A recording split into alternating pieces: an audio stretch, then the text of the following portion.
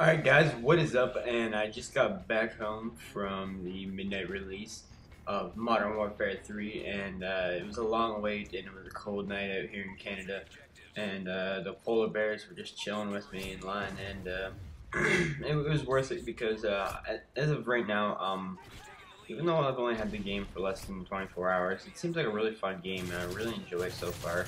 Um, you know, I haven't really noticed a problem yet, besides they need to fix the party system, and what I mean by that is where you go into a game and you try and bring your friends into the game with you, and for some reason they don't make it in, and Battlefield has the same problem, and I don't know what it is with both games. I don't remember past games, past titles having that problem, and so you'd think that a new title wouldn't have that problem, but they do for some reason.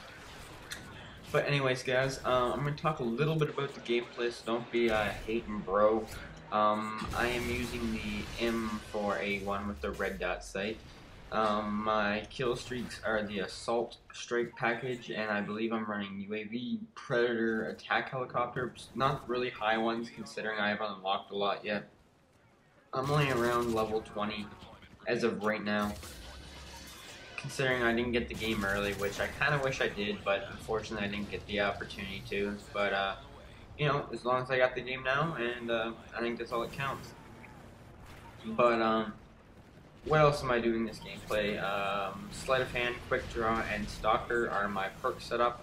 Sleight of Hand because it is the first perk you unlock. Quick Draw because I chose it over Overkill, because I haven't found that perk useful entirely yet for me. Maybe later, but not right now. And Stalker because it's the first perk you unlock in that slot besides Marksman, which it's not going to benefit me. So if you guys don't know what the perks do, I don't know where you've been living under a rock or something. But yeah, this right here I believe was my first, I guess, good, I guess you could say, gameplay, or not great, but good gameplay of the night. I'm a pretty low level here, considering I'm using the M4 still, because I haven't used that for a little while now. But I pulled a pretty good gameplay. This map is, oh, dude, I don't remember the map name, but it's a Domination, and we were just beasting on some kids. I think I'm going to go ahead and tomorrow, because I have this week off of school, so I'm going to be able to upload some videos. Not the whole week, just 2 days, because I get some time off, but that gives me a lot of time to play Modern Warfare 3. And I was thinking, I just watched a video from X-Jaws and from Fisticuffs, and they both say that they're not going to prestige, and with the prestige tokens that we already have from, you know, past Call of Duties, we pretty much already have our creative class spots unlocked, so what else is there to really need? What do you get from prestige? You don't get anything new. So, I don't know if I'm in a prestige. I've prestiged in every Call of Duty up to today. I prestiged in World at War, which was my, I never played that Call of Duty till about a month ago. My very first Call of Duty is Modern Warfare 2. I prestige in that. I prestige in Black Ops. I prestige in World at War. But I'm not sure if I'm going to prestige in this game. Only time will tell, but I'm not 100% on that yet. This video I'm not talking too much about the commentary because there wasn't really a skill, or I didn't really have like a mindset for this gameplay. The reason being is I was just like, oh my god, it's a new game. I want to run and shoot. So I didn't really have too much of a strategy around here. It was just kind of watch my mini-map and aim down sights a lot and, you know, take it slow, which I do apologize a bit for the slower gameplay, but, you know, it's a new game and I'm really hesitant to turn corners and, you know, like see what's around like this wall and stuff like that, but I'll try and make the next gameplay a bit more speedy, a bit more speedy, but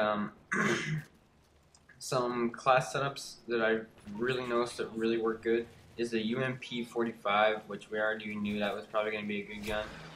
The UMP-45 with suppressor is a really good gun, guys.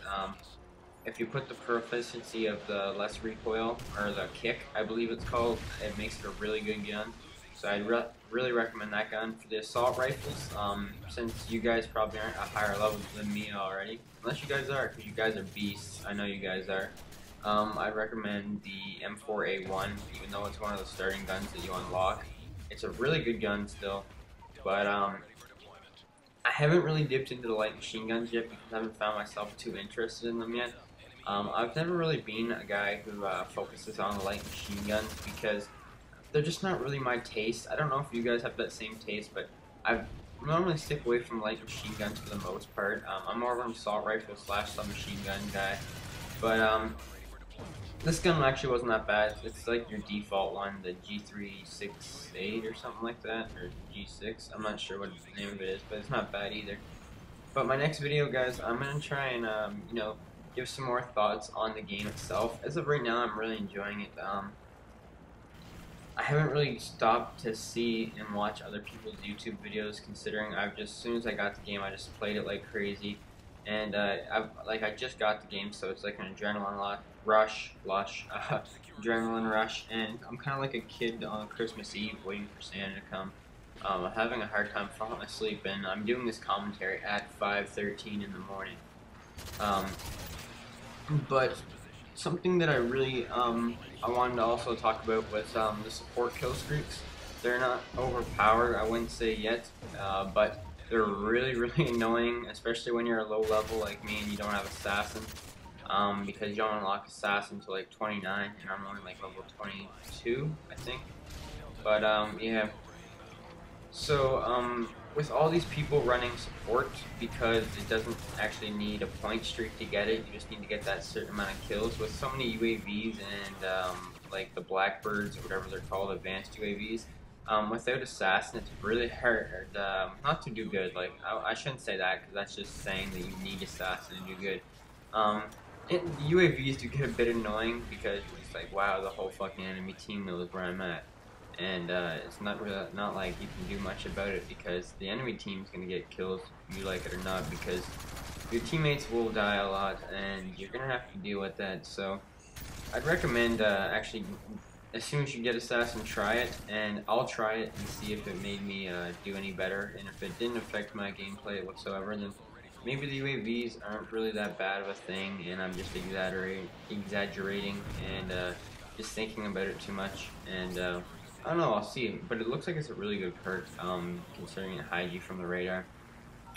But anyways, guys, thank you guys for watching. I know I barely covered anything, and this commentary went so fast, and I covered so little, but anyways, guys, the final score in this gameplay, I believe, was a 37-6, if I'm not mistaken. Anyways, you guys will be able to see at the end of the game, but tell me what you guys want to see. Tell me if you guys want to see me go for the tactical nuke, also known as the mother of all bombs, the mob or the mob. Because I was thinking about going for that today, or well, tomorrow for you guys, I guess.